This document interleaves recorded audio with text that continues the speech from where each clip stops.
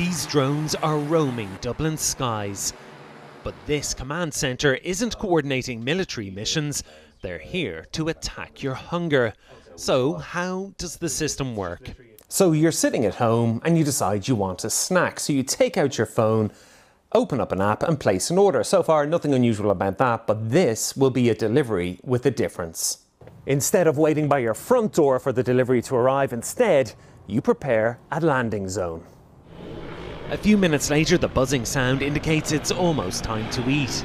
Those drone operators back at base are now using the camera to make sure the landing area is clear of any obstacles, so I better get out of the way.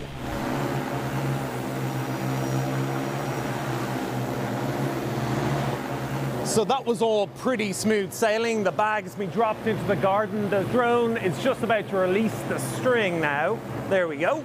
The drone will head off, and here's the food packaged in 2 bags. Plenty of lovely donuts, or dronuts.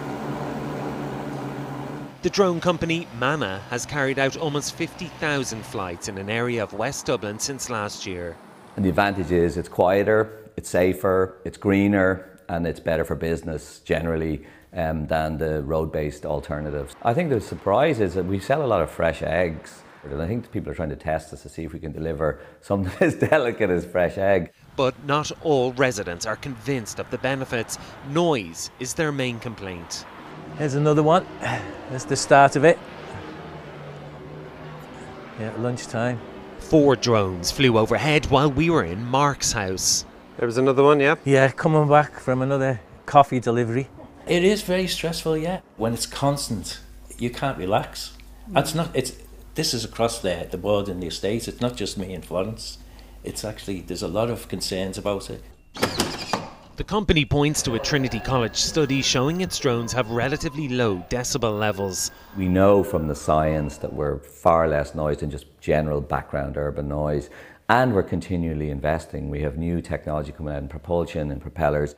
Although the regulatory environment in the UK is more challenging, Manna is determined to have this service in British skies by next year. A greener way to get your coffee, or a noisy nuisance. Either way, if regulators can be convinced, drones could be the future of food delivery.